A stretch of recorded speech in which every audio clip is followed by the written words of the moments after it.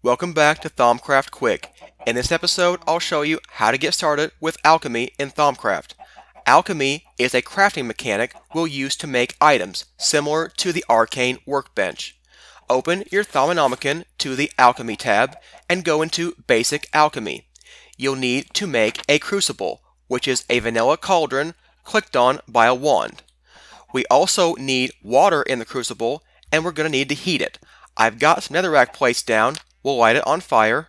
We'll place our cauldron on top, take our wand, and right click. And that gets us the crucible. Don't forget to scan it. Now we need to add some water. Let me get a bucket real quick. Alright, bucket of water. And in a few moments, it will start bubbling up. So, I've gone ahead and made an infinite water source. So now, let's make something using alchemy. In the Thaumonomicon, on the Alchemy tab, is Nitor, a mystical flame.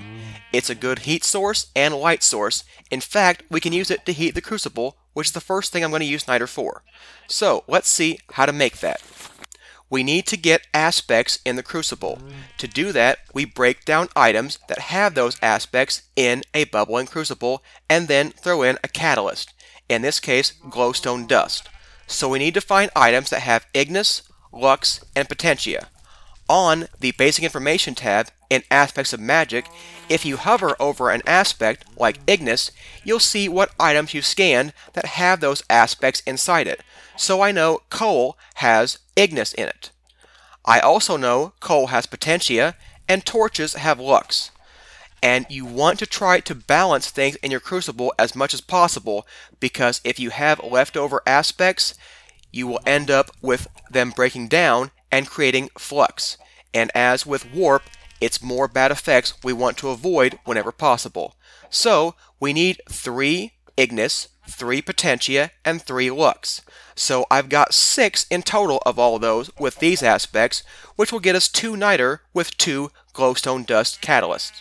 So, go over to your crucible, aim inside, and just drop your items in. There we go, Nitor. So, I will go and scan this real quick. And now I want to replace that burning netherrack. So, I'm going to get rid of the crucible for a moment. We need to shift right click to empty it. Break it down. Get rid of the netherrack. Get rid of that.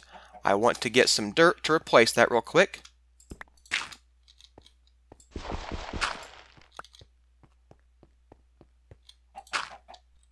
And now I can use Nitor in its place, place the crucible back, put some water in it, and in a few moments it will start bubbling, showing that it is a heat source and we can use Nitor instead of netherrack, which I think looks a little bit better. You can also use lava, but be careful if you do that you don't have any wood or anything that can burn around here, because lava does bubble over and you want to be careful of that. Alright, so that's the basics of Thaumcraft Alchemy. See you next time.